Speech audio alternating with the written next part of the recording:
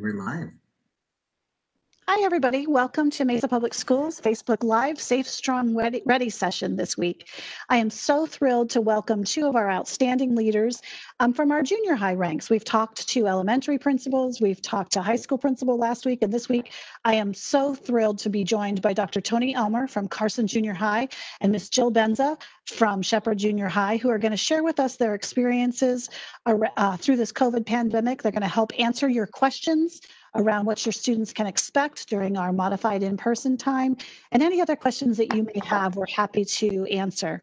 If you remember, this week we started our modified in-person, which means that we have groups of students attending alternating days.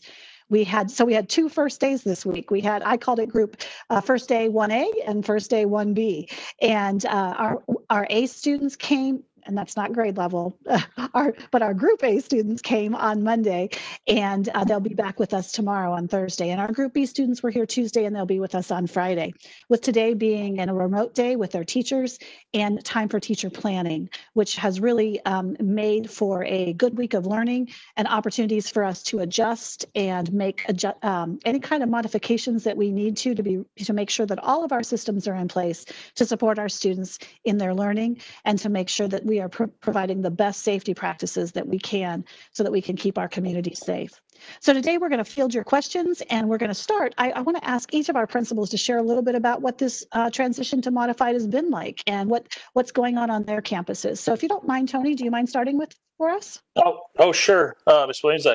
First of all, thanks for having me on the program this week. You know, we always love to tell our stories, all the great things that are going on our campus, and this year's been no different. You know, we've had kids show up this Monday and Tuesday. You know, we kind of played Groundhog's Day on Tuesday with the first day with our Group B students, but it was great. You know, kids got off the bus; they were all wearing their masks.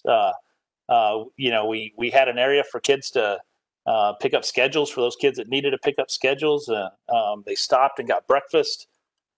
Ended up some of them ate breakfast on the way to their first hour of class. Like, you know, it's kind of normal for some junior high kids, but our teachers were around welcoming kids into the room and on campus. You know, it was just a great day to see kids on campus again. So it was a good first day for both of our groups. Great. Jill, do you want to share a little bit about how it went at Shepherd? Sure, I'd love to. It went really well at Shepherd. I'll tell you that I walked into a math class during second hour, and I got a little emotional because I was so excited to see kids again. And I have shared with several people that my school seemed sad, that we didn't have the noise at the school, we didn't have the sounds students make. So all of a sudden on Monday morning, we had all of that again, and it just felt so good. I think for me, one of the entertaining things has been we went to the one-way halls. So we are like streets. I keep telling my students it's like a one-way street. You don't get to drive that way. I'm confident that in the East Mesa area in 4 years, we will have great drivers because we are teaching them the rules of one-way streets. So that's been really good. But we had a good day. Similar to Carson, we passed out our schedules before school. We figured out that one gate wasn't going to work, so we switched to 2 gates to pass out our schedules on Tuesday. And we welcomed the kids back in, and it was great to see them. Even if we just couldn't see their eyes, you could tell they were smiling and happy to be there. So it was a great first day of school. And then Tuesday was a great second first day of school for us as well. It was kind of fun to have 2 first days this week and hear all the excitement through the lens of our students and our parents, and seeing the pictures on Facebook of first days for 2 days. That was, the silver lining is that there's a lot of celebration around returning to modified in person and having the students back in the buildings. Dr. Elmer, would you talk a little bit about some of the safety precautions and mitigation strategies that we've put in place in the buildings that your teachers are utilizing to help keep our students safe? You know, so what we're doing, Carson, like similar to what Ms. Benza said, is we've got some directional hallways. Some of our hallways are a little bigger, and so we've put a center lane in those hallways, and so that kids are walking to the right. You know, so I agree with you, Jill. When they get a little older, you know, they'll have a better sense of direction when they're driving. But we've got hand sanitizing stations all around campus. We've got adults stationed at bathrooms to make sure that we don't have too many students walking into the bathrooms at one time. We're limiting the number of students in there. Are in the classrooms, our teachers, they've got hand sanitizers, hand sanitizing bottles there for students to use. At the end of class, we're spraying down the desks, the tables, and students are helping us out, as they wipe their table, their area, so that it's ready for the next group of students that are going to sit in that area. One of the things we're able to do is alternate where kids are sitting at in the classroom. So, if kids during first hour are sitting in a certain desk arrangement or table arrangement, and then in second hour, it's the opposite arrangement. So we're minimizing the number of students that are sitting in each seat in each area, just to kind of help with some of those safety precautions.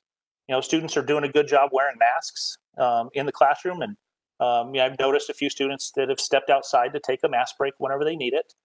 Teachers are doing a good job at making sure that those needs are met with students as well. Ms. Benson, will you share with us, what are you doing if students don't follow the rules? What if they're not wearing a mask or they're not maintaining physical distancing? How do you handle that? Absolutely. I just say we've been really lucky. I think one student yesterday, we had to remind him to pull his mask up. They've been really good. We had one student who had one that didn't fit the district requirements for masks based on what the board passed. So I pulled him aside and talked to him, and he was like, I brought a second one. My mom and I weren't sure. So that was really nice that he went ahead and put it on. The other really nice thing is they've all been school appropriate. And that was one of our concerns of what are the kids going to have on their masks? Are they going to have things that maybe we wouldn't want them to have on there? So they've been really good.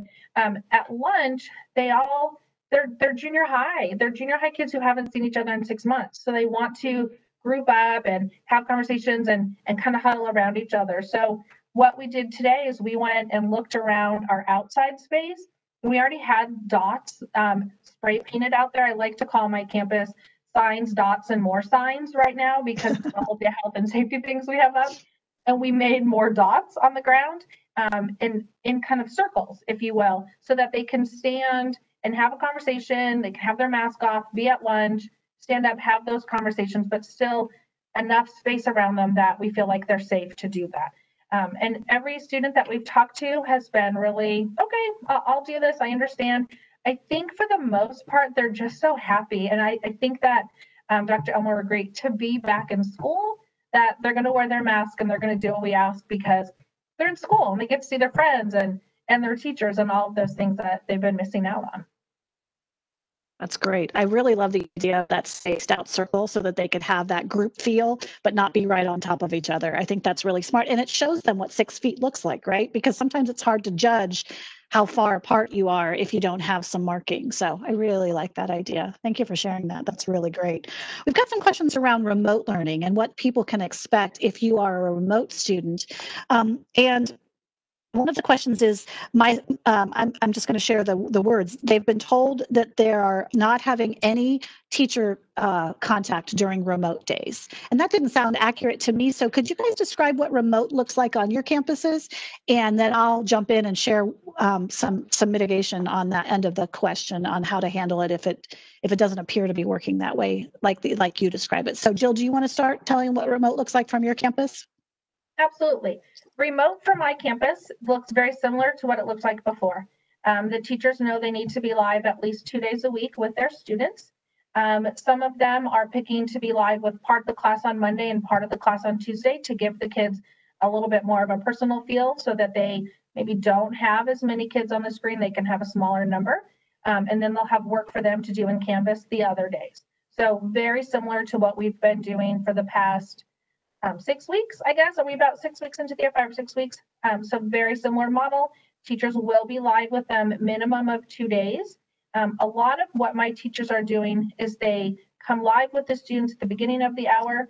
And then if they don't have any questions, the kids can go and do the work, but they'll leave their meeting open like this so kids can pop in and ask questions. So very similar to what we have been doing. So they will be meeting live with teachers during remote learning. Great. Tony, a similar experience at Carson? Yeah, we changed it up a little bit. We changed ours just a little bit in the sense that we did split our remote students into A and B groups as we've gone to modified in-person. And we still are expecting our remote students to be logging into their classrooms live with the teacher 2 days a week. That hasn't changed. The times have changed a little bit. We wanted to match them up with their in-person alphabet split as well. So we've got kids that are going to our A group students. They're going to log in remotely with their teachers on Mondays and Thursdays, and then our B groups are on Tuesdays and Fridays, just like our in-person kids are. One of the things that's a little different than what Jill explained what they're doing at their campus is we're doing some live streaming. So as those remote students log into their classes, they're going to be able to interact with their teacher in the classroom as well as the students that are here on campus that day as well. So we've got some community building that we're doing that way, and interactions between our remote and our live students going on at the same time. We did also, for all students, not just remote students, but on Wednesdays, we are asking all of our students to log in Wednesday morning at 9:15 for our advisory time.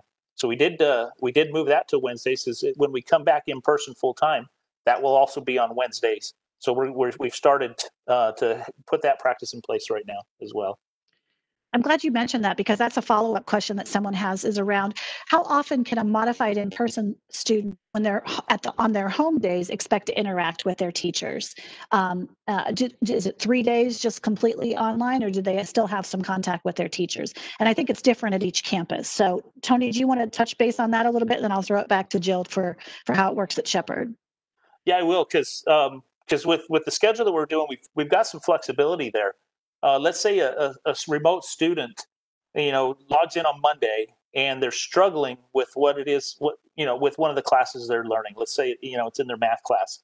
They can talk to the math teacher and work it out with the math teacher to log into that same lesson on Tuesday for the B group students, and maybe that second day they'll catch something that they missed. So there's some flexibility to be on with the teacher more than the 2 days that are scheduled. Could I do the same thing if I'm an A student and I struggled and I was at school on Monday, but I really would benefit from hearing it again? Could I log in on Tuesday and be live with my teacher again? For sure, you really could. Yeah. Okay, great. Jill, what about on your campus? Sure. So at Shepherd, our students are live the days that they come to school with their teacher. And then their home day, they're working on stuff on their Canvas page. Some of the teachers have done videos that the kids will watch while they're working independently on Canvas. Not all of them have done that. But then every Wednesday morning at 9 o'clock, we are doing a homeroom, which is new to us this year, something we implemented when the school year started. And this morning, we had all of our students do it, whether they are modified in person or remote. We kept them in their first hour doing something. And during that time, we've done SEL, the social emotional lessons with students. We've done some grade checks with students. Today was kind of a touch base of how are you doing? We made a lot of changes. Where are we? What questions do you have? That type of thing.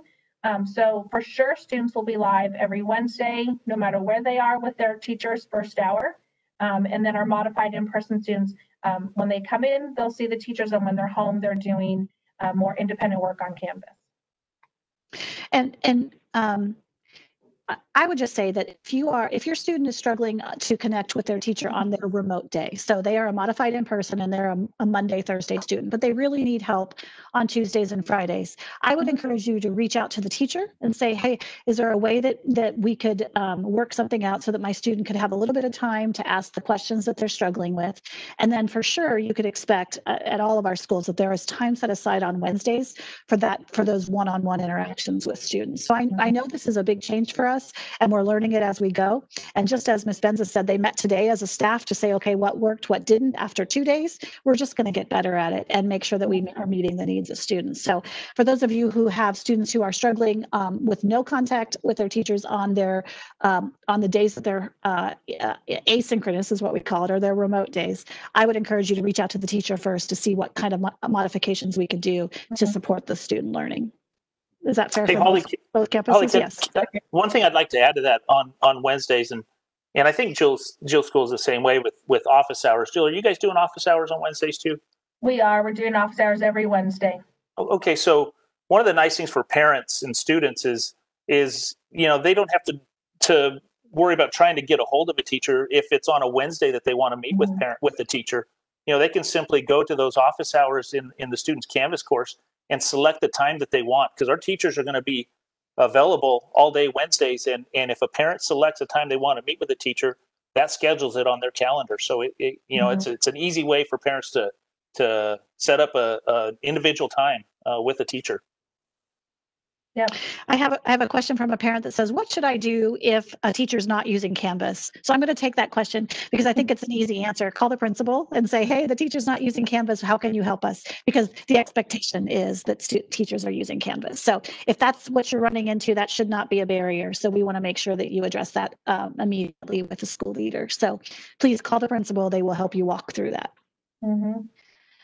So we've done a lot to get ready, right? We've purchased a lot of safety equipment. We've done all of these things. What does it look like on your campus? What's new? What you said, signs and dots, signs and spots, Jill. But so what does that mean? Signs and spots. Can you just explain kind of what the atmosphere looks like on your campus a little bit, and then Tony, we're going to come to you. Absolutely. So on our campus, the district has been great. You guys have provided us with so much. So we have signs up that talk about how to properly wear a mask. We have signs up that talk about how to properly wash your hands. We have new hand sanitizer stations. They're really nice. People on my staff will tell you that every time I walk by one, I use one because you never know what you've touched. We have these little bottles. I don't know if people can see them, and they're refillable, and they're in every classroom, office, countertop space. They're all over the place, and they're refillable. I keep telling my staff, don't throw them away. But we added a few more things. We created huge signs for our one-way arrows. We created some signs to kind of talk about which doors to use. Like I said, we've spray painted some dots outside on the ground. We've got it pretty much covered. If there's something they're looking for, we have it.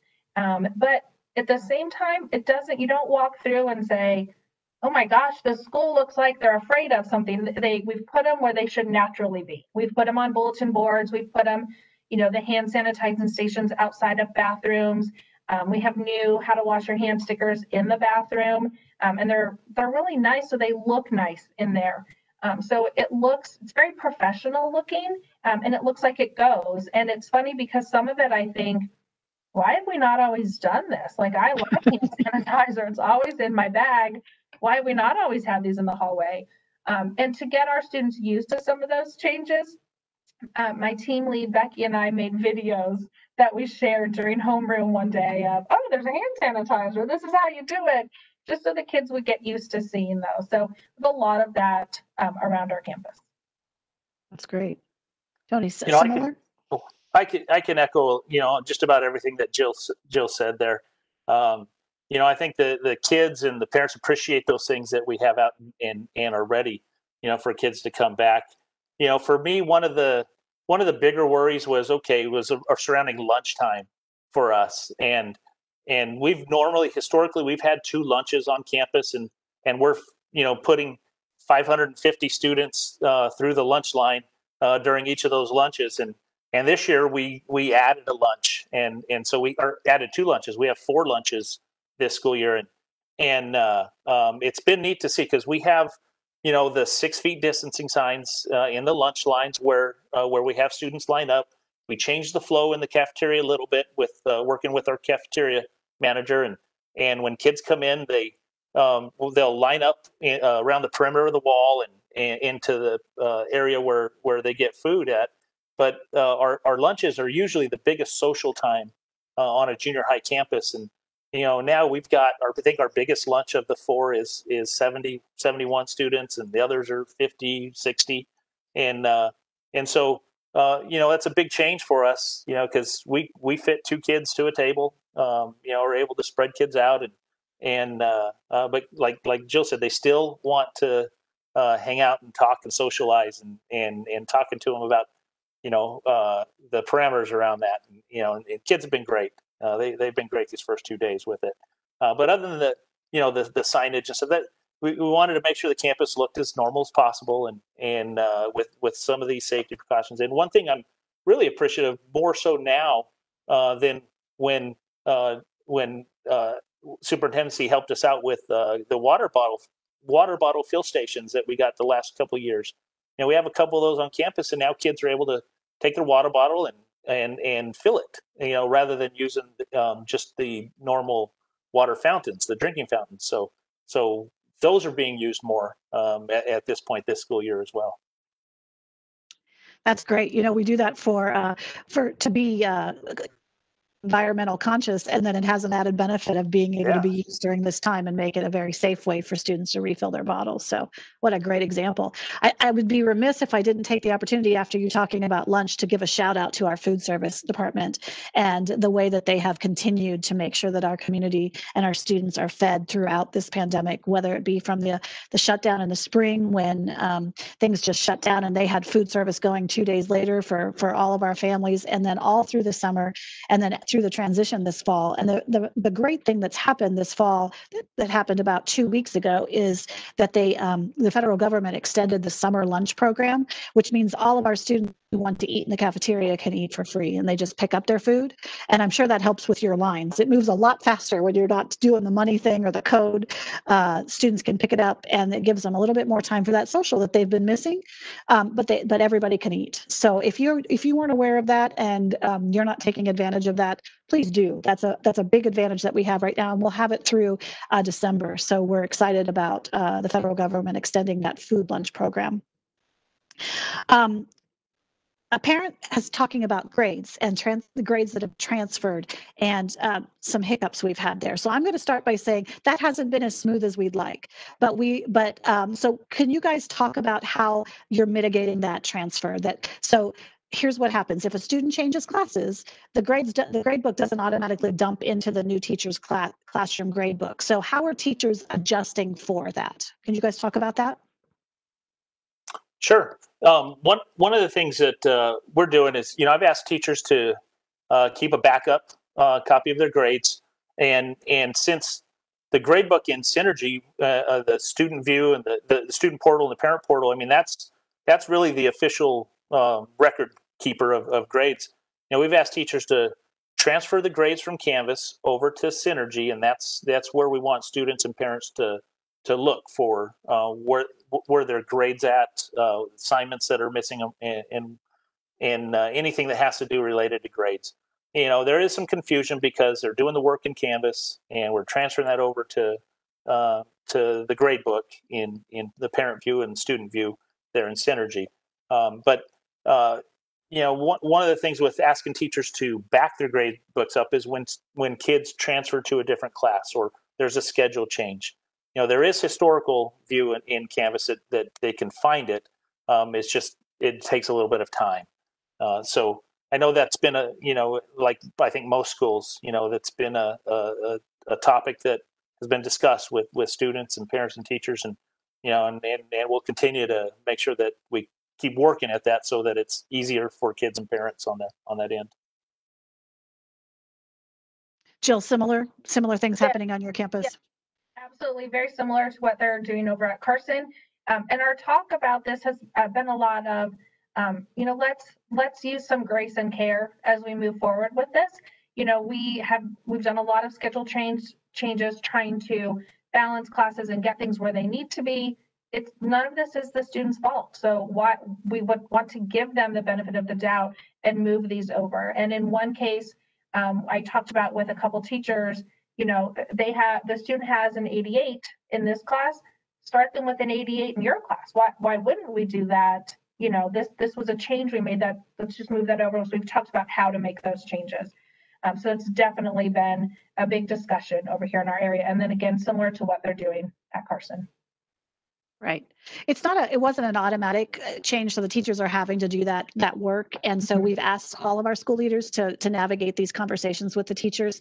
So hopefully if you don't see that change happening, that you reach out to the teacher and they'll be familiar with these conversations, because it is happening. You see two principals talking about it's happening on their campuses, but it's happening at 85 schools. So please know that we are working through that.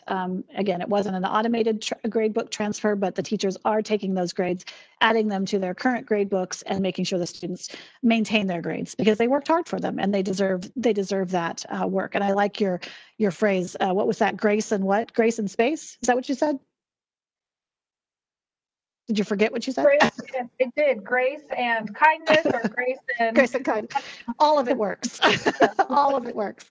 To give, you're right. This wasn't students' fault. This is something that we need to work through. So I'm really happy to hear that we're actively working on that, and I know that's happening across. You shared some campus improvements from our area assistant superintendents. They shared some things happening on elementary campuses, and I just have to share with you the creativity of our elementary principals. Instead of having spots, one of the mascots is a bear, so they have bears where the kids line up and they know that they stand by a bear, or a gecko at one of our other schools.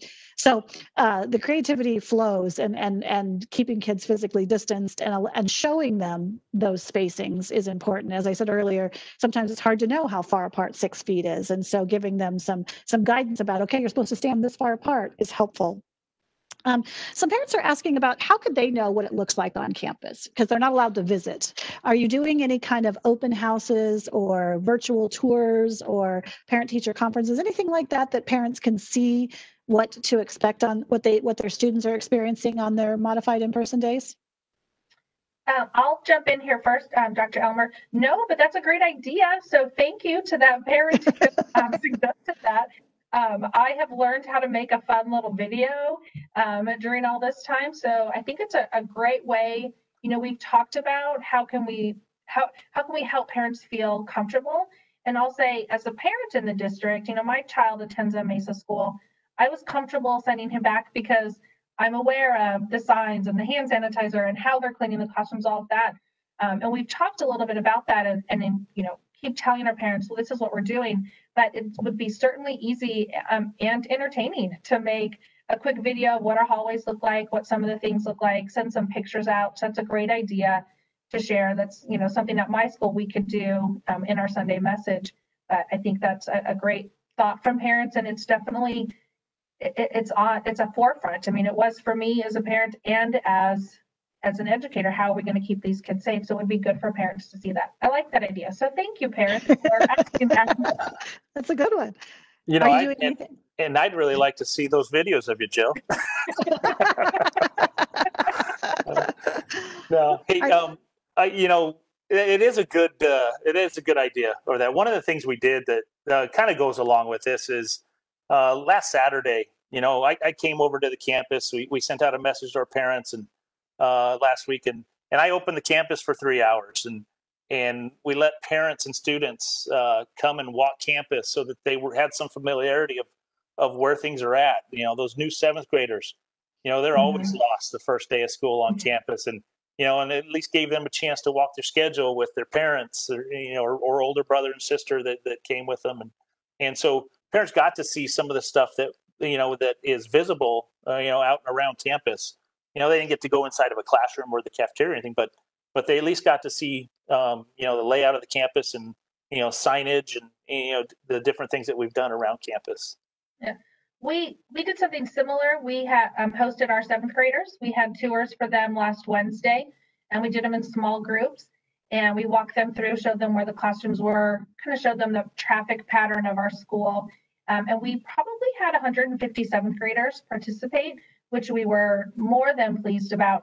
And I had one young lady, and I saw her at school the other day, and she was videotaping the tour. And I said, "What are you doing?" And she said, "Well, I want to review it before school starts." So I did do a little crazy dance for her. She might have posted that to TikTok or something. But I do like the idea of getting parents to see what it looks like. That's fantastic. Thank you for that. I question here that I'll handle asking about with the food service being the way that it is, can they accommodate food allergies? And I would say reach out to your school principal and they can get with their cafeteria manager to get you an answer on that. I'm not sure about that, but I know that the principal works closely with the cafeteria managers on their site, and they can answer that question for you. So that would be my advice there. And then one last question about electives at the junior high. What kind of physical activity are you modifying that at all? Are they still able to take PE and the things that they normally do at the junior high? Jill, do you want to take that one first? Sure. We are still having our in-person electives. And actually our remote students are doing them as well. So our PE classes are doing PE. They're just doing different PE than they're used to. I know they're looking at doing things like yoga when it cools off, going outside and doing some different things out there. So we are still having that. We have a dance program, and my dance teacher is super sweet, and she asked about can they take their shoes off? Can they dance barefoot? And I looked at her for the longest 30 seconds and said, yes, I think they can. And we got her the cleaner. And so she cleans the floor really fast after, because she said she does have them stretch and touch the floor and stuff. So we clean that in between. So we're doing that. We have put our choir kids in our beautiful new auditorium. So thank you to the people who voted to pass our bond a couple years ago. And that was updated this summer. And so she's got, her kids spread out to every corner of that, and they have their masks on and they're doing things. So it looks a little bit different, but they are still doing things in those classes. Thank you, Jill, for that. So at our high schools, it's very similar. And in our elementaries, it varies. So they get recess and they get to play outside during their recess times. And we give at the elementary also frequent mask breaks that are outside. And they're doing PE in a modified way, but they still get their physical activity twice a week with their PE classes. So know that we are aware of that, and we continue to look for opportunities to make sure kids are getting out their wiggles, because that's an important part of the school day, is that physical activity. Two last questions that I'm going to just field. One is around how many people chose to go modified in person versus remote. District-wide, we averaged about 60% of our families chose to come back in modified in person, and 40% decided to stay remote. But I'll say to you, when you're a big district like Mesa, that's not the same at every school. So that's the average for the district. But at one school, you might have as many as 80-85% of people who wanted to come back in person. At another school, it might have been as low as 40 to 50%. So it just depends on the school, but as a district average, it was about 60 to 40. And the last question that we'll take today, before I give you guys final words to say to our crowd, is when are we going to go to 5 days?